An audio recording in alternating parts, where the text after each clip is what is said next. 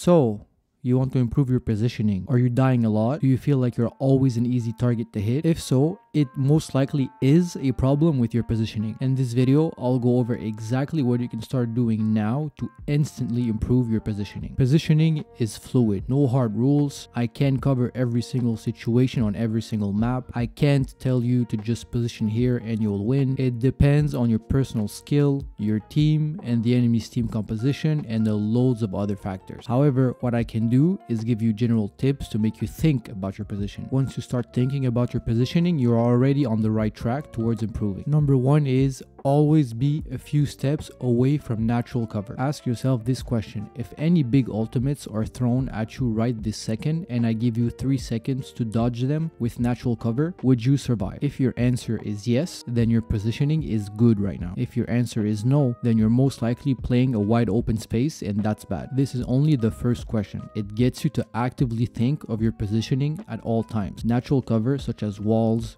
buildings, or anything around the map is your best friend in Overwatch 2. You can counter any ultimate in the game by simply hiding around a corner. This is crucial for you if you're playing an immobile hero. Now, for defense, it gives you an easy way out. As I said earlier, you can dodge bullets and ultimates by simply moving a few inches behind cover. It really doesn't get easier than this. Let's say you're fighting someone and suddenly it's a 1v2. You hide and wait for your team to heal you. You get to pick what fights you take or don't take when you have natural cover. When you don't have any, you don't get the opportunity to do so. You fight whenever the enemy team decides. Now for offense, let's say you're fighting someone again, you're positioned well, you have natural cover nearby. He, on the other hand, is sitting in the middle of nowhere. Well, you can peek the corner, shoot at him, reload while hiding, and peek again. What does he have? He either has to fight you or run away. Either way, you won that fight by simply being near cover. We didn't even talk about aim or anything. You just happen to be at the right place. That's how powerful natural cover is. Number 2 is high ground. Ask yourself this question: how hard am I to hit right now? Always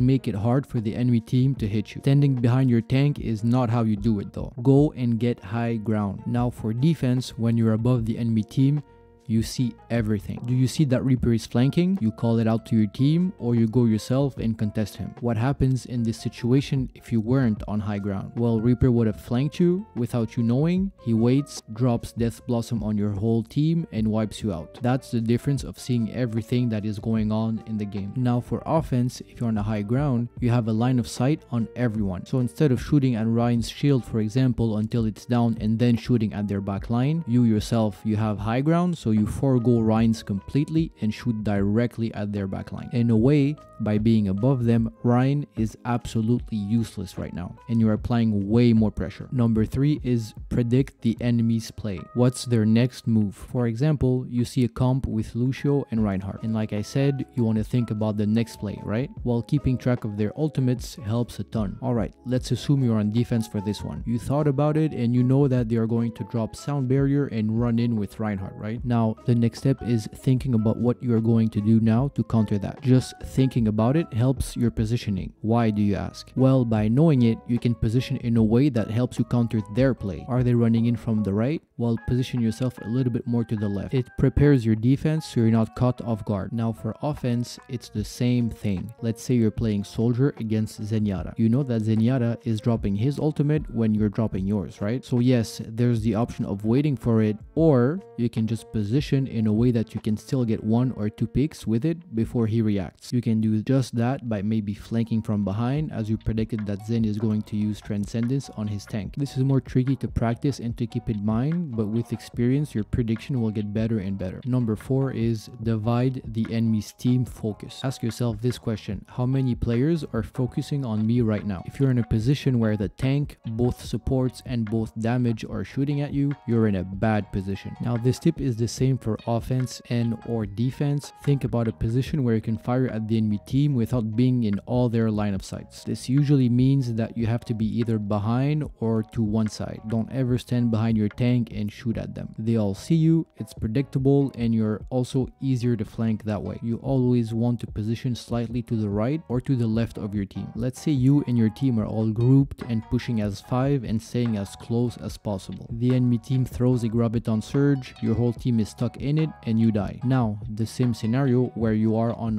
one side or behind them. Maybe you hack their Zarya as Sombra and she doesn't use her ultimate. You just saved your team. Dividing the enemy's team focus prevents them from landing a big team wiping ultimate. They have to deal with you first, right? So even if they land a 4-man ultimate but their DPS are stuck firing at you, your team will easily survive it. Number 5 is have an exit or enter option at all times. Ask yourself this question: if something goes wrong right this moment, what are my exit options? If my team gets wiped, can I survive being where I am right now? This works for defense and offense. You need to think about exiting a situation you're not comfortable in. This goes way beyond natural cover. What abilities do you have to get away? How can you use those on the map you're in to fully exit without dying? On the other hand, you also need to think about how you can enter a fight where you're favored. For example, you're playing Pharah and you want to fly behind their team to use rocket barrage, right? What is the most effective way to get there without them noticing? This will come with time. You'll get it by trial and error. You'll try one way and fail, and then try it again with a different approach and get it. Now this is how tricky positioning is. What failed once might work another time. What works once might also fail another time. But by having, let's say, 2 or 3 ways in your toolbox per map, you'll be better off. Add some experience to that and you'll have a winning strategy for exiting and entering fights at the best time. If you're still here, I really hope this helped you in some ways. Positioning is tricky for new players as Overwatch is different from other FPS. As always, try these tips in your next game and think hard about your position. Let me know in the comments below how it went for you.